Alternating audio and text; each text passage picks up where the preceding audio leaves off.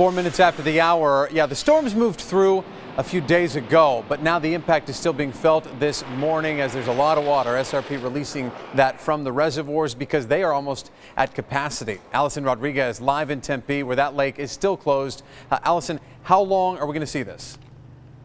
Well, as long as it takes all the sticks and the plants to move through here.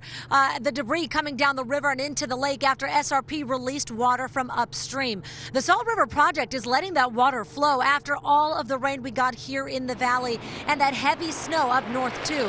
The Verde River and Salt River watersheds both at capacity, and all of that water has to go somewhere. At this point, the entire Verde water system is 97% full. Take a look at this. Horseshoe Dam is at 98% capacity. The Bartlett Dam, 97% full.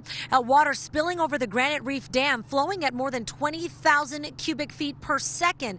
Essentially, that is a lot of water, and it does have to go somewhere, right? That's where we've seen some of those flooded roads, too. We are reaching out this morning to find out how much longer the water release is going to take. Meantime, if you do want to come walk, run, or bike around the trails here, that is still going to be open, but all of the paddling and anything done on the lake, that is going to be closed until further notice. Live in Tempe, Allison Rodriguez, ABC 15 Arizona. Good heads up there, Allison. Thank you. And